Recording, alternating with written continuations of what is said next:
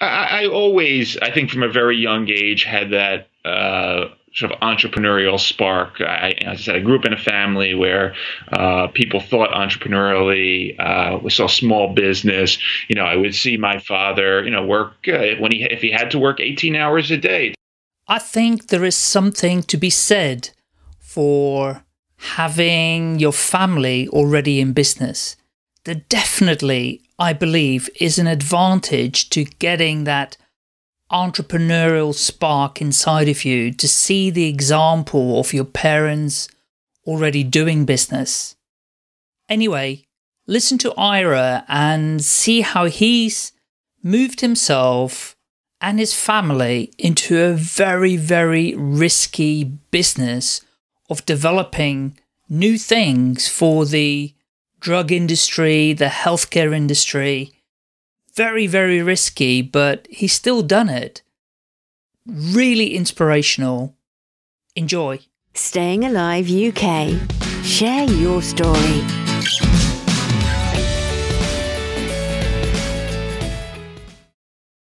Welcome to the Share Your Story podcast, Ira. How are you today? Wonderful, Michael. Thanks so much for having me today. This is very exciting. Well, I'm really excited always to talk to our brothers and sisters across the pond. we used to have this special relationship. We still have, I think. Absolutely. Providing Absolutely. Donald and Teresa don't mess it up.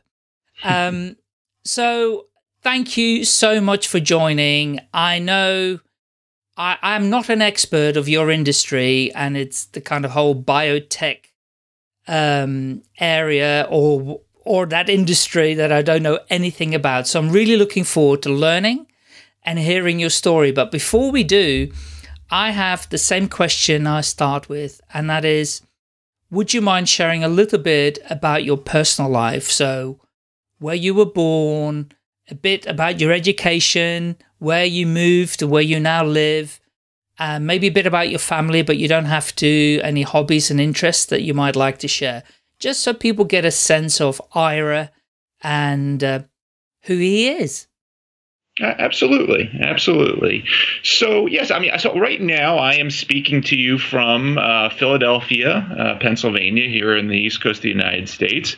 And I actually live about two city blocks away from where I was born. So I didn't stray too far. Wow. From the nest. I was born in 1968 here in Philadelphia. And I was born into a family of people that were involved in the community pharmacy business here in the Philadelphia area. So, although I spent a lot of time in my early age in my father's stores, cleaning the counters and vacuuming the floor, I was always around medicine, healthcare, business, a small business.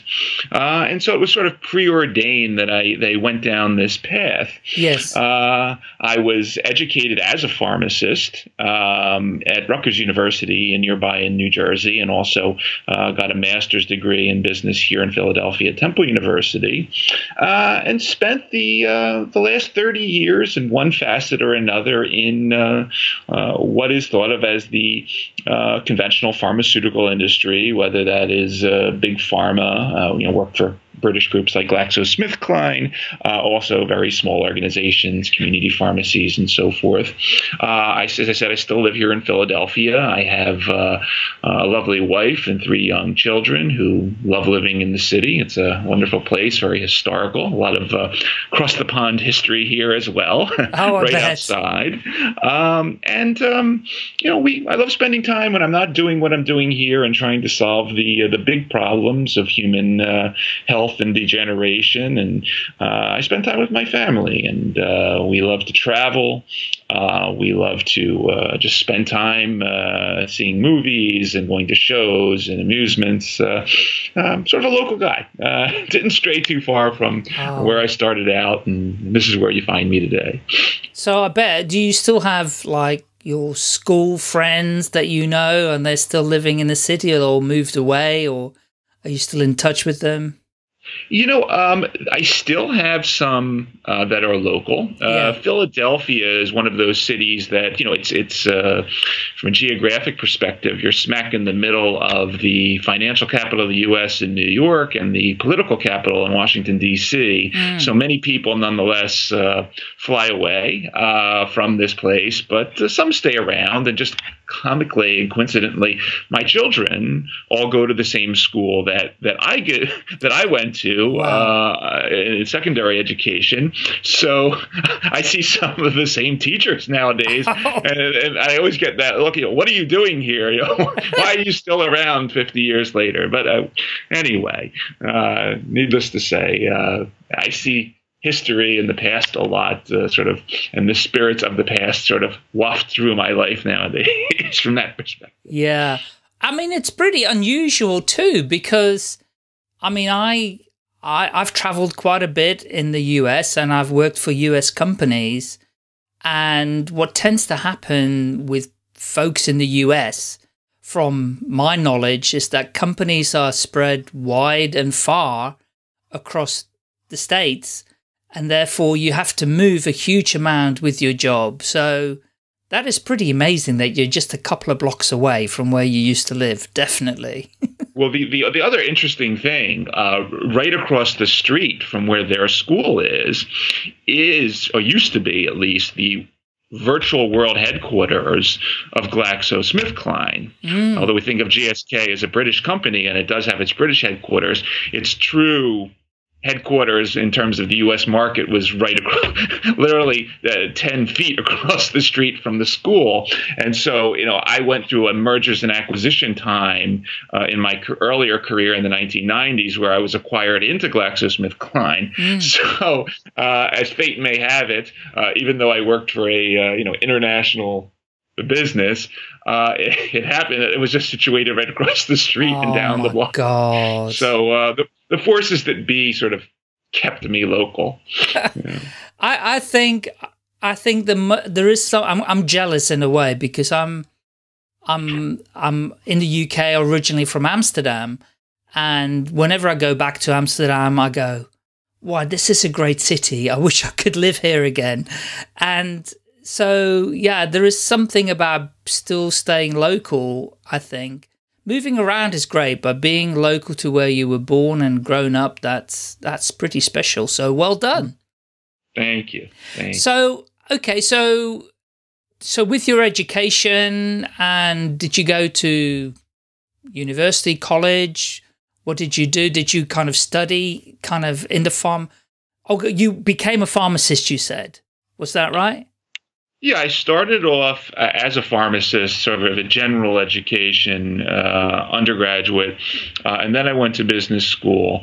But I like to point out that my real education came in the industry, in the sense I came in more from the business perspective, more of a business development role.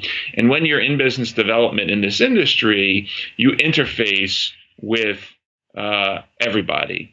So I have colleagues that are toxicologists, and I learn all about, the things that poison us and kill us. I have colleagues that are in clinical medicine that treat patients. I had colleagues that are in pharmacokinetics, the study of how drugs enter your system and where they go. I even had a friend from actually down in New Zealand who was a pharmacoepidemiologist that sort of describes where, once a population takes a drug, sort of what the impact is over a long period of time. So I fortunately had this more generalist education on the job, which allowed me to spread my wings and see much more of the totality of what was going on than just if I spent an entire career, just studying cardiology or cardiac toxicology or something of that nature. Nothing wrong with specializing, but I like knowing the big pictures. Yeah. Wow. So you got a broad sense of everything that was going on in all the different kind of streams or developing different solutions to health. Absolutely. And so, I point out I started out very early on in retail, so I learned all about the that end of the business in terms of everything that happens with approved products and their path towards patients, whether that was in the retail setting or the hospital setting. And then I moved into distribution. I learned about OTC products. And then via acquisition, I moved into big pharma. Yeah. And there I learned what was involved in not just taking a $1 billion investment and turning a new drug into a registered product, but in getting it out to tens of thousands, hundreds of thousands of prescribers around the world, and learn that whole side of the business. And then, while that's an exciting thing to do, and people love that job, after a while, I realized that I didn't want to spend the majority of my life trying to sell the next cholesterol-lowering agent or painkiller, and get back to doing something even more, combining entrepreneurship with cutting-edge technology. And, what's the future all about? Because I always had this passion for, not just sort of seeing the future, but sort of creating it. Yes. Hence, I said goodbye to big pharma and jumped into biotech, where for the last 10 years I learned, or the previous 10 years, I learned drug development and what is involved in taking an unknown substance or molecule and taking it through the development process and everything involved there. So I got the full picture of everything, which really fed and fertilized my new interests in really changing the future and doing things in a different way than the last 100 years of the traditional industry. Okay, so, and what gave you the courage to kind of jump out and do something on your own? I mean, if you were on the kind of business development side, to then create something from scratch, or did you already have an inclination of the direction you wanted to go into? How long did it take for you, to realize, to become aware in yourself that this is what you wanted to do? I always, I think from a very young age, had that sort of entrepreneurial spark. As I said, I grew up in a family where people thought entrepreneurially. We saw small business. I would see my father, work if he had to work 18 hours a day to move the business forward, he did it. And he never skimped on time with me, but had this passion not only to pursue an interest, but at the same time realized that, nothing was beneath him if he had to make the coffee and vacuum the floors at the same time that he was building the business. This was not an insult. Many people nowadays, they rise to a certain level and they think things are beneath them. But when you get into this business, no. I still do everything today. From being the CEO, I still make the coffee, and I do the small activities as well. And the other part of it, there's two other parts. One is that sort of I have a tough outer shell, in the sense that biotech is one of those areas that I like to say to people that are interested in it is prone for failure. It's not like creating a new app for your cell phone, where you will have the product in 6 months and profits shortly thereafter. This is a long-term commitment. You will most likely fail many times in a career. But if you can put up with failure, if you can put up with rejection, I say, were you able to put up with, girls, rejecting you for a date when you were younger? Yes. If not, maybe this isn't the space for you. But I had that resilience. And lastly, sort of the third part of it, I jokingly say, I love science fiction. I love comics and superheroes. And I still have that childish zeal for, as I said, creating what is not here and creating the future that we want to see, as opposed to just being a participant and a passenger. Wow. And so tell us a little bit about like the journey of, setting that up, what was involved in getting set up, and how do you develop the ideas? And, so you're saying this is for drug development. So it's mainly, it's not technical, it's not devices, correct? So it's mainly stuff that people are going to take. And so there's a double question. So the first one is, how do you even start off creating something like that? Well, you start off, and this is, I guess many people don't really know this, but they think more of the early discoveries or major initial findings are made by these large institutions. Whether they're big companies or, large public sort of research initiatives. No, a lot of what happens and where the real exciting things take place are at a university. Right. Where somebody is working on an idea at the, in biotech, we call it the bench. So making an interesting discovery, which, sort of is, analogous to the embryo of a life that will become something. But that embryo needs to be fed and watered and has to get all the nutrients to grow. So there, if you look around, not just in the United States, but all around the world, and you go to any university, you will find technology transfer offices.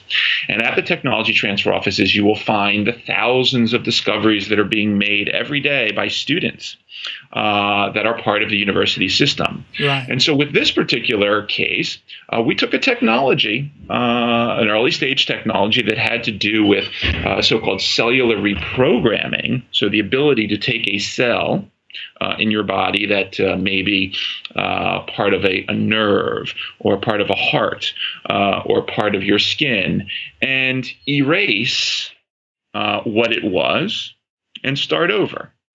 To take a cancer cell that is damaged genetically and epigenetically and erase it, clean it up, and start over. And this was the very basis. So we had some initial discoveries down at University of South Florida in Tampa about 10 years ago, which we said, there's something here that maybe 20 years from now will be quite substantial. And that is, in essence, how we got the idea.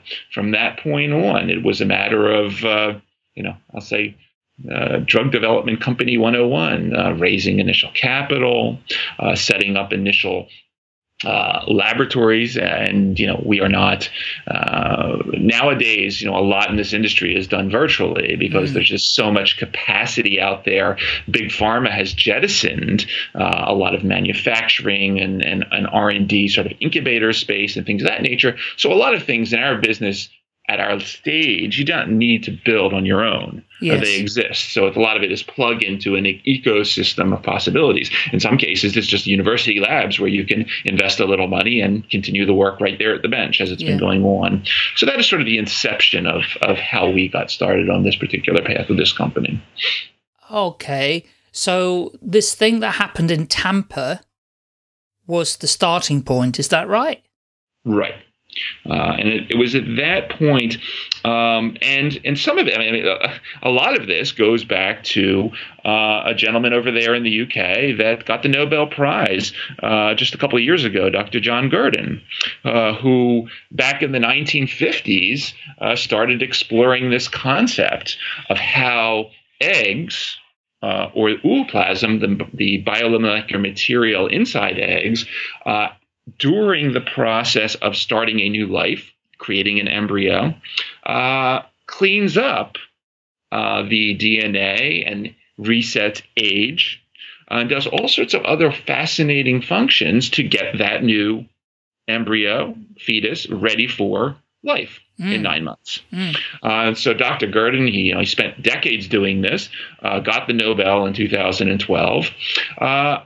We decided, while a lot of work had been done in analyzing that sort of technology in the Petri dish in the lab, we wanted to take it to the next step and say, look, we know of thousands of these biomolecular substances that are responsible for this. Let's begin to isolate them in our own lab. Let's purify them. Let's study what they are doing. What is responsible for resetting age? What is responsible for cleaning up DNA? What are the signals responsible such that all of our children are born with 2 arms, 2 legs, 10 fingers and toes, and so forth, and create pharmaceutical products at the end of the day that can mimic these capabilities in humans for purposes of regeneration, for purposes of tissue repair, and ultimately for purposes of rejuvenation and sort of resetting age to a younger, more youthful point. Mm. Wow. That literally, yes, I can see why you're now drawing similarities with comic books. He can see some professor in the lab in the comic book trying to create something there.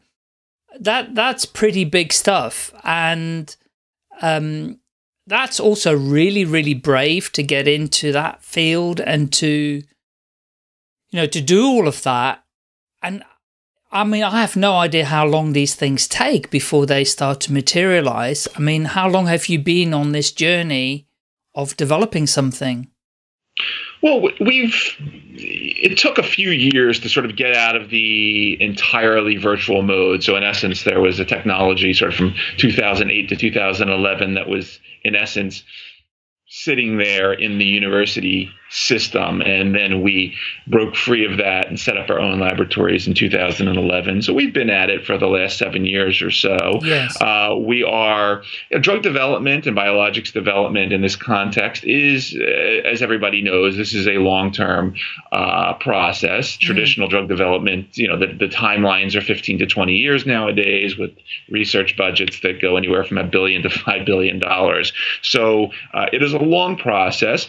We are taking some steps to move forward more rapidly. In the case of here in the U.S., we are focusing on so-called orphan indications. These are diseases that may have a smaller population, but which the FDA may allow us to fast track through the clinic. Yes. And then also, we are a U.S.-based company, but in 2018, we cannot ignore the fact that there are 200 other countries out there with really growing, evolving medical and bioresearch capability. And so we cannot, although the U.S. is an important market and a very big one, we cannot ignore what's happening elsewhere.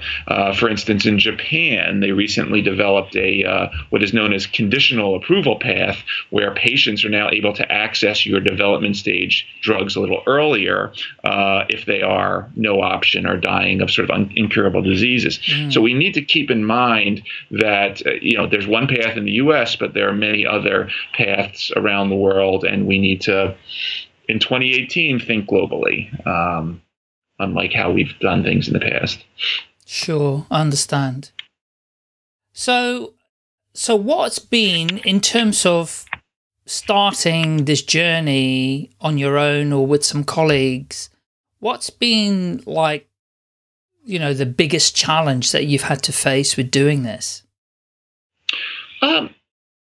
Clearly, when you are trying to disrupt, and I point to the fact, the pharmaceutical industry is $1 trillion industry worldwide nowadays. Yes. Annually, they spend $200 billion on new R&D. However, healthcare is a $7 trillion industry. It's a crazy number. It eclipses, oil and natural gas and precious metal mining and all these other industries. And it's in perpetuity, right? So health and disease and such, it goes on for infinity, technically, as long as we're around. Unlike oil or whatever, which will run out at some point in the future, health and disease goes on forever. So it's a big, big industry. And needless to say, when you are trying to disrupt sort of $7 trillion of industrial flow, let's say, yes, you will run into people that like the status quo. Pharmaceutical industry likes the status quo. They like creating treatments that treat you for give you pills that you take for the rest of your life, as opposed to curing things. Maybe certain investors are invested in other companies that have competing interests. Maybe Wall Street likes certain things happening in the development of segments of the industry. So, you're constantly in an industry where you require large amounts of capital to move through the process. Always going to run into some roadblocks in the area of finance. Yes. And that's okay, because I've been there before. I've been on various sort of financial fronts in this industry, so I know my way around. And that's less of a concern in the long run. Clearly, we run into sort of other ancillary or tangential roadblocks. There may be religious objections to some of the things we do, or sort of societal implications when we talk about things like aging and what happens in a population. But at the end of the day, we're fairly comfortable that curing disease and increasing wellness and decreasing suffering is a good thing versus not doing this. So we're happy. Yes, and I mean, it's what everybody is after, right? Is to be that eternal good health, almost, realizing that there is no such thing as eternal, but at least being able to live to an age without any dis-ease, any pain, or, aging is a big thing, of course. If you can slow down aging, then everybody would want a little bit of that for sure. And so you mentioned a few things there, but what's the biggest thing kind of raising? Because you had to raise money for this, correct? Yeah, we've raised money. We've raised a few $1 million so far from private accredited investors here in the United States. We'll have to raise more before everything is said and done. But that's that's one of the parts of the industry. It's just, as I said, unlike an app which you can put together in your living room and in your spare time, this is not something. Although there is sort of this weird trend in so-called biohacking nowadays. No, I mean, the majority of all this stuff, it requires intensive capital and long-term effort. So and I mean, this podcast is aimed, Ira, at people that are in jobs, might have been in jobs for a long time, and are unhappy. They may be unhappy with the management, they may be unhappy with their progression, or they've always been dreaming about starting their own business. Their family, like you, might have been entrepreneurial in the way they had their own businesses, so eventually wants to get out and start on their own. But I mean, this business that you're involved in, would you say it was high risk for somebody to start off and do something like this? This is probably the most high risk thing anyone could do. Well, obviously, maybe going to Mars or creating fusion technology are equally high-risk things. But those, large government organizations, for the most part, are involved in all of those continuum. In biotech, not as much. Large government organizations fund early stage type of exploratory research. But at the end of the day, the translational part of the puzzle, the thing that takes that chemical off the bench, as we say, and eventually puts it in hospitals and clinics all over the world, is an industrial activity. So yes, it's very high risk. And the sort of the failure rates in this industry are huge. The number is, the traditional number is 1 in 10,000 make it. In certain areas like cancer research, I think the number is like 1 in 40,000. So, once again, I point out, you'll most likely fail in doing this, but the success possibilities and the excitement, even if you fail, even if we fail, I look at it as, we're still discovering things that are going to trickle down to other aspects of health. Yes. So even if you fail in traumatic brain injury research in the clinic, you're still going to uncover so many important things for Alzheimer's and Parkinson's and spinal cord injury that it's worth it. And I'll leave it at that. Well, I mean, that almost seems there is I mean, obviously, because you've been in this industry from being very young and having lived and literally lived it, seen it, gone through it, it's just become part of who you are. There almost seems to be an altruistic, philanthropic way that you're talking about it, in which you're saying, you're really passionate about helping people become well and finding ways where this can be improved. Just a little bit more about my family. I watched my father die of spinal cancer. I watched my mother die of chronic lung disease. I watched my maternal grandfather die of heart disease. And I sit here and no, I cannot accept the fact that if you have $1 trillion a year coming in 2018, and you're spending $200 billion annually on R&D, that you cannot come up with cures for some of the most dreaded ailments that are responsible for our demise and death. It makes no sense. And all you need to do is look back 100 years when we discovered the antibiotic. We forget how long ago that was. Yes. And we really haven't done anything. We've made a lot of treatments, and we've improved outcomes and sort of quality of life in certain areas. But as far as cure versus treatment, we have no successes. No. So, yes, there's a philanthropic and altruistic component of this. But a lot of it just feeds back into, wanting to do things a little better than being 0% successful in these big problems. Wow.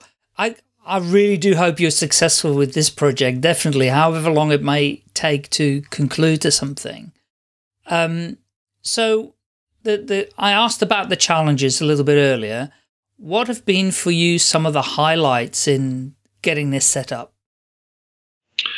The highlights come in the beneficial research results that we see in terms of some of the work we're doing in traumatic brain injury, in spinal cord injury, in the reversion of tumors and turning them into normal tissue, and just so briefly give a quick historical background on this one. A lot of the regenerative biology era, which took place 80, 90 years ago, this is when I say regenerative biology era, this is at the time when we started studying regeneration in animals like salamanders and frogs and worms and starfish. It happened so long ago, yet we had that knowledge locked away in the historical scientific literature. An arm, we've known that we can sever a spinal cord of a salamander 100 years ago, and it grows back in perfect structure and function, and the animal is not paralyzed 2 weeks later. We've known about this. What is really exciting and pleasurable to me is that we are reconnecting in 2018, 100 years later, with what was known. And I'm a great fan of the future. I'm a futurist at heart, but I am also a big fan of the past. And if we can only unlock a small percent of everything that's ever happened in the 20th century alone, research-wise, we will unlock a plethora of possibilities that we could have only dreamed of. And it's just, once again, as a side note and cocktail hour talk, I love pointing out about how much we learned as humans in the last 100 years, and how much we forgot. Totally. And so that's a pleasurable thing when we unlock some of that. It's almost like we've known about this for so long. We have some of the answers already staring us in the face. Why haven't we done anything with it? And it's probably the same with many things? You know, we're always looking to reinvent something from scratch, when actually you only need to look at the evidence that was there previously and build on that, rather than start with a blank sheet of paper. Absolutely, absolutely. And the problem in my industry, which I routinely point out, is this overall path and move throughout the decades towards increased reductionism in everything. So we got more and more interested in the micro, the genes, the proteins. But as we went in that direction, we thought that answers would flow from the very small. The answers don't flow from the very small. Answers flow from the system, the hierarchy above it. I point out, for instance, genes, which have been very exciting in terms of the human genome over the last 20 years. They don't do anything. Well, by themselves, they don't do anything. They are just pieces of biologic information that build other things. Our DNA builds RNA, which builds amino acids, which then builds proteins. But by themselves, they do nothing. They take instructions from above, from the overall system of the human body. We've forgotten that in biology.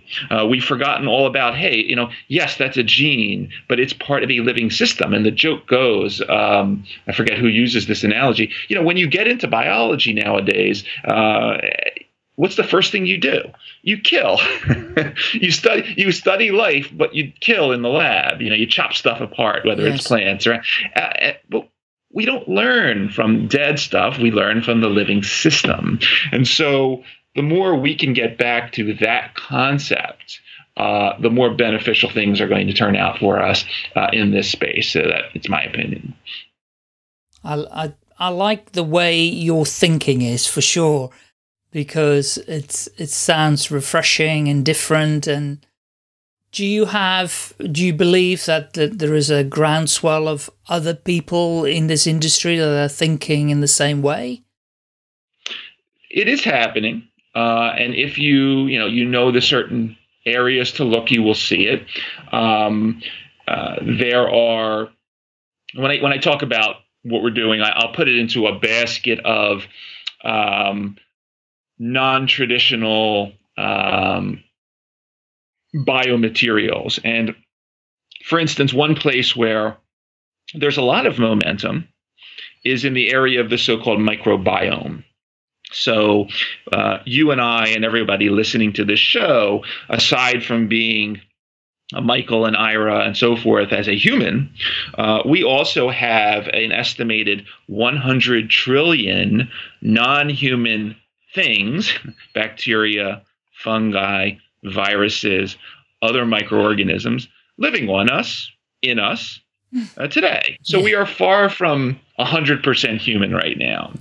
And what you see in the area of microbiome and virome research is this idea that, hey, living organisms, even viruses, which we think are these pathogenic things, a very small percent of them kill us. The large majority of them are good for us, are beneficial to our bodies. Yes. And so you see some companies developing live cocktails, we'll call them, of bacteria, fungi, viruses as therapeutic tools. And we know that, hey, if something is wrong nowadays in our, chronic inflammation in the gut, as an example, inflammatory bowel disease, ulcerative colitis, well, there is a reason we have, 50 trillion other folks living inside us doing things, and we need to understand that and not just think of obliterating them because there's more of them than us. Yes. Yeah, totally true. And you mentioned antibiotics a little bit earlier in the conversation, and of course what we know, and I have not studied medical science. I've studied a bit of alternative. So it's really interesting that I'm having this conversation with you. But obviously with antibiotics, we know it kills a lot of the good bio in your gut as well. And so the probiotics are extremely good for us because it can build back some of the good flora that you will have lost when you take antibiotics as well. So it's interesting that they are looking at this now in that way. Yeah, probiotics are a very fascinating field of endeavor, and just as a side note along the lines of the antibiotic field, we developed, as I mentioned, the antibiotic about 100 years ago, and now 100 years later, we are faced with these drug-resistant bugs that everyone is talking about now that are coming, and we have no answers for because most drug companies stopped antibiotic research. Yes, they're not involved in it anymore. What we point out, and this is another area of sort of this combinatorial systems-based thinking, every other species out there, I point, for instance, to the trees outside of my window right here, they get sick too from bacteria, from fungi, from viruses, but they don't take antibiotics. They synthesize mixtures of substances to kill those bacteria and viruses in select ways. We point out that nowhere in nature, anywhere on this planet, do you ever see the so-called single magic bullet that big pharma likes to pursue. If this tree outside my window took, a single magic bullet approach to disease, it would not be here. It would be extinct. Yes. And so this is another area that we are only beginning to appreciate in the area of what a therapeutic should look like. And it's not, in our opinion, in the future, going to be a little white pill in a bottle that you take every day. The things are going to look decidedly different. Oh, fascinating. I can't wait for that day. Definitely. That sounds exciting. Ira, so as a business owner for the last 7 years or so, is that right? Yeah. So you will have gone through the kind of business owner roller coaster. You've worked in big companies, small companies, and then big companies, then giant companies. And there's no better way of knowing what goes on than actually starting something on your own. We would like to give some advice to people that are listening to this podcast. Do you have, even if it just was one, but you can do more than one if you'd like to, if you had just one bit of advice you'd like to give some aspiring business owners out there? I'm not necessarily talking about going in such a massive risky area that you're involved in, but any advice other than, raising millions of dollars? Sure. It's funny. Someone gave me a question a couple of weeks ago about, if I could go back in time and talk to myself as a child, yes, what advice I would give. And it's the same advice. Do not, keep your ears closed when it comes to the critics, when it comes to the naysayers. The worst thing you could have, both for your health and for your business health, is a negative attitude. And specifically, once again, it is high risk, but in this industry, 99.999% of anyone you meet has failed. And although they might want you to succeed and you come up with a cure for cancer and a cure for eternal life, at the end of the day, they failed, and they still have that in the back of their mind that they failed and you might succeed.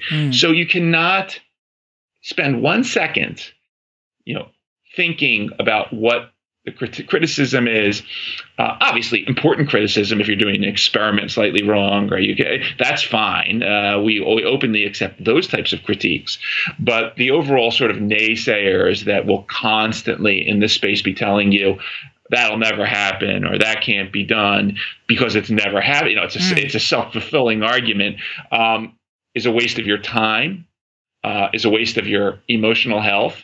And my advice to me in the past is keep your head down and just pursue your dreams and your program because you're the one that you need to be listening to for the most part. And who instilled that into you? Because starting what you've started being such high risk and not listening to the naysayers or the negative comments that might be out there directed towards you. So who, how did you get that thought process? Well, two things. One, I put it up to my father because, as I said, from a very young age, I saw him persevering. And it's not always a straight line to success in any business. And I saw him go through the trials and tribulations of small business 50 years ago. So, he instilled that in me. At the same time, once again, I also have a passion for seeing what came before. And when you look back at the real major advances in 100 years, from 100 years ago, the Wright brothers were bicycle manufacturers, right? They were not experts in aerodynamics or specific disciplines with regard to lighter than air flight, and they just tinkered. They were not put off by the concept that something was potentially unachievable. Yes. Same with Thomas Edison, right? I mean, here you have somebody, he's famous for this quote, I did not fail. I did not fail 1,000 times. No. I figured out 1,000 ways that didn't work, and I kept doing it. So you gotta keep your mind in the right space and realize that there's others that came before you that also were there on the sort of the precipice of infinity and took a step to do something dramatically different. And once again, if you have a tough outer shell, I say come on into this business because it's for you. Yeah. And at the same time also that we're all human, right? So we have this range of emotions that however confident we might be, every day we get up, we'll go, we're not failing, we're succeeding, I can overcome, I've got a thick skin.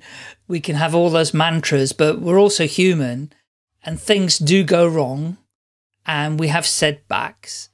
And how do you manage to deal with the setbacks?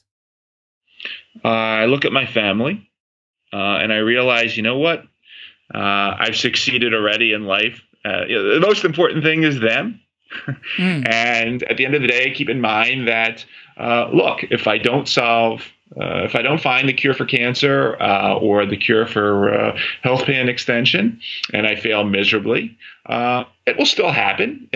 Somebody else will come behind on our work and take over. But at the end of the day, what's most important to me is still here, and they keep me going. And yeah, you're right. I mean, look, I've seen a lot of weird stuff over the past in this space from people. They have one experiment that fails and they're gone. they're in a different industry. Yes. To people that have actually tried to take their life because their company didn't work out. So, no, I'm not that. I don't care that much about. I care about what I'm doing. Yes. But I know the bigger picture behind it. My wife and my children are much more important than any of this. So, if I fail, I fail. But I'm pretty confident in what I'm doing. I totally concur with you. There is no such thing as failing. There is only learning and growing. And whatever you're doing, you're constantly learning about that thing. And whether it's, biotech development and the cure for cancer, whatever it might be, or it is making postcards, it doesn't really matter. Whoever wants to start a business and be entrepreneurial and grow something on their own, or, even have a lifestyle business, doesn't matter. I think you've got to feel open, as you're saying. You're doing this in a massive way, and you're such a great example for that. You are going into an industry where failure is so common, therefore the likelihood could be that it's not going to be a massive success. And therefore, that's the same really for any organization, because the statistics there confirm, very small percentage of firms actually succeed. So Thank you for your inspiration on that. That's really, really awesome. And I wish you just massive success with it. Well, thank you for that. We're starting to come to the end of our interview, and it would be great for people to follow you and your journey and what you're up to. So my last question is, how could people get in touch with you, Ira? Where can they locate you and find out what you're up to? Just come to our website, bioquark.com. We talk about everything that we're involved in, from R&D to partnerships. We're an open book. We love talking about what we do. Mm-hmm. We're passionate about it. Contact us through the website. Contact me directly through the website. I talk to everybody because I want the message out there that beyond what we're doing, if you just put our company aside for a minute, in this industry, which has, unfortunately been seen as either, evil or boring or always promising things that are 50 years away, has amazing potential in the coming decade. And if we, can forget for a couple minutes about the nuclear test in North Korea and refugees in the Middle East and so forth, and a lot of these big problems that, we see every day, and also take a look at some of the potential of our future, I think we'll all be the better off for it. So I really encourage everybody to take a big sky picture of what's happening. Great. So go through your website, any social media channels, or I'm all over the place in terms of Facebook and LinkedIn. You can Google my name and connect with me. I'm an open connector to everybody. So reach out to me. I love to talk. Fantastic. Well, I will certainly be following your journey, and I wish you massive success. And if I'm stateside in your area, I'll shout out. If you're in the UK, in London, give me a shout. I'll come down and we can have a coffee. Absolutely. But it's been wonderful listening to you and the amazing mission you have ahead of you. And again, I'll repeat again, wishing you massive success and wishing for some amazing breakthroughs there, Ira. No pressure. Thank you so much. That's I really appreciate it. Take care. All the best. Bye for now. Take care. Bye-bye. Staying Alive UK. Share your story.